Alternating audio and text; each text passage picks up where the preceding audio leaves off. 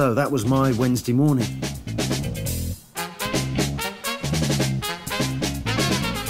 My only participation in proceedings, a red t-shirt, my token gesture in protest at her lavishly funded quasi-state funeral.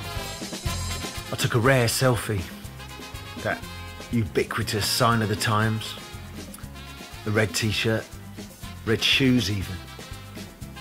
Posted it up on Facebook and awaited the self-congratulatory narcissistic likes that would prove that I was right. That we were right, me and my friends. And then at the same moment that Thatcher's funeral ended, it happened.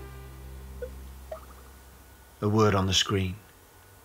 Andy, have you heard? Wanted you to know. Kidude's dead. And that's it.